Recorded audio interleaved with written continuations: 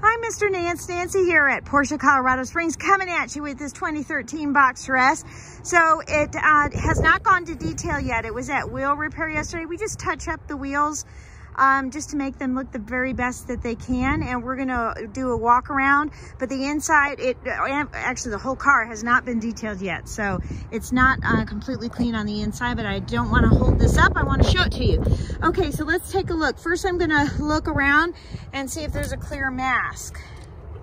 All right, I do not feel a clear mask on the vehicle, so let's take a close look. Now, that doesn't mean that it didn't have one. They may have had one and removed it, but let's see. All right, so there are a few rock chips in here, very discreet. They're not anything that jump out at me, and it looks like they did do some touch-up paint on those.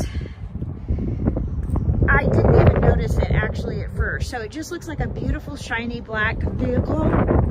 It's cold, sorry. It's a little nippy out right now. Don't let the no snow fool you. Okay, little nippy breeze. Let's take a look at those wheels, shall we? That one looks great. All right, I don't see any dents, dings, or scratches, anything like that. Let's take a look here.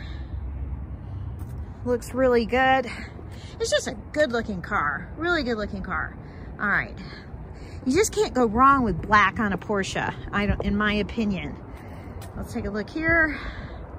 All right, she's really pretty. All right, this wheel looks great. Just as I would expect, we have the best of the best wheel guys. And this one looks great too. So I don't know if there was a little bit of curb rash or something somewhere, but you would never know it. They do an outstanding job. All right, let's take a peek at the inside, shall we? So we've got the red seat belts right here. Really nice and clean interior for not having been through detail. Boxster S and stainless steel right there. Let's take a look at the dash.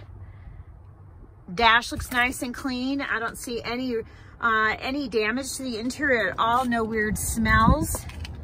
You know what? I can't stress that enough. Always on a pre-owned car. You can see a little bit of ice here. Man, it was cold last night. Okay. I am going to start this up for you in just a minute. 62,882 miles on the odometer. Yeah, I mean, she looks really good. Let's take a look at the back of the seats. So it does have leather on the back of the seats. Beautiful. All right, I'm going to start her up for you next.